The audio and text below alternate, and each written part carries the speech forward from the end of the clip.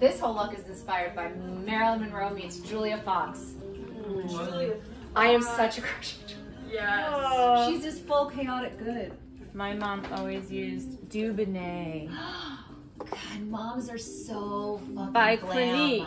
What perfume did your mom wear? My mom wore Cher. Cher's perfume.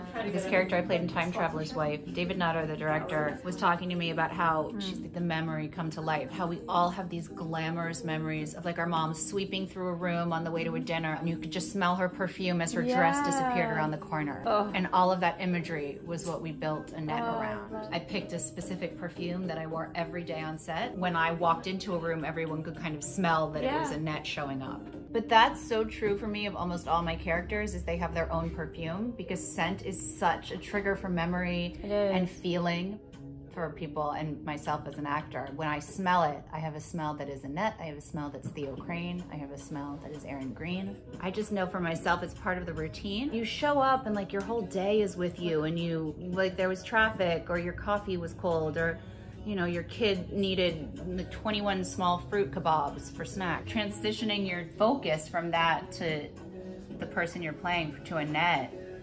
Like there's a lot of different ways to do that. Some people do it through meditation, and for me the best way is just a series of practical actions, like the right scent, the book I'll read on set, or the music I listen to, the things I choose to talk about in the makeup trailer, just so I can use my prep time as my prep time, but it doesn't get me in my head.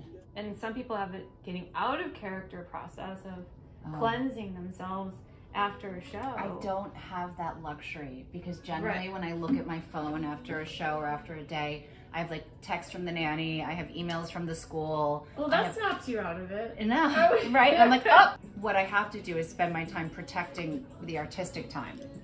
The rest of it will demand attention. If I don't protect the artistic time, then I'm doing myself a disservice. That's interesting. And I hope someday I can explain that to my kids, that like to make time for art is self-care, right? Whatever that means to you. Do you want to like play in the backyard and make mud pies? That almost makes me want to cry. Yeah, so I protect your art time. You know, go make a mess, and if you mess up the dirt in the back and you're telling me that's something special, I'm not cleaning that up. That's your protected art space. I hope that makes really self-esteem. That's what I think it will do. I don't know. It also might just make a mess of my yard. Go and mess up. It's oh, okay. Yes, mistakes. Screw up. Mistakes are the only way you learn. Mistakes are a gift. Every single time. We were saying earlier, perfection is advertising, imperfection and mistakes are art.